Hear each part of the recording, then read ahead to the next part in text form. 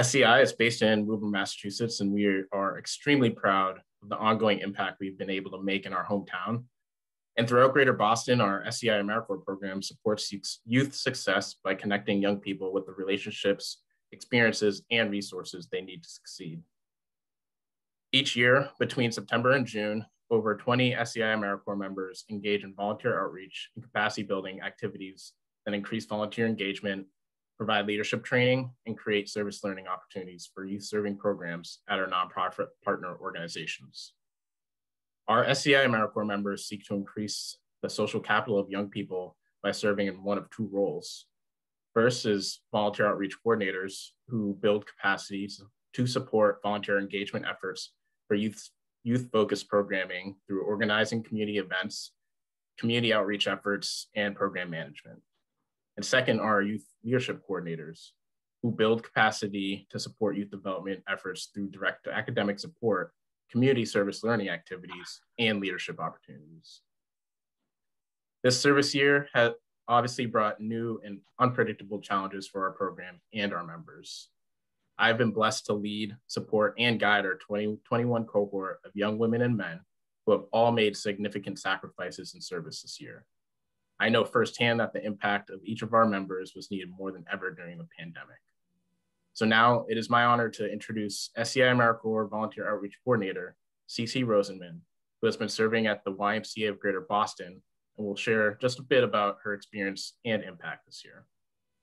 Great, thank you, Phil. Hi, everyone. My name is Cece Rosenman, and thank you to everyone who made this service year opportunity possible for me.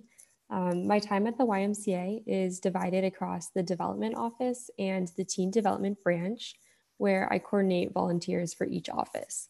And this has been a great combination of responsibilities for me because I'm learning how to support nonprofit programs through fundraising work and through direct service with teens. I often help out with the Youth Voices photography program, a class that's run in partnership with 7 Photo Foundation. And in this program, high school students meet weekly to learn about telling their stories through photography. This is something particularly meaningful in the isolating time of the pandemic. And beyond that, the curriculum helps students communicate their ideas and develop their voices.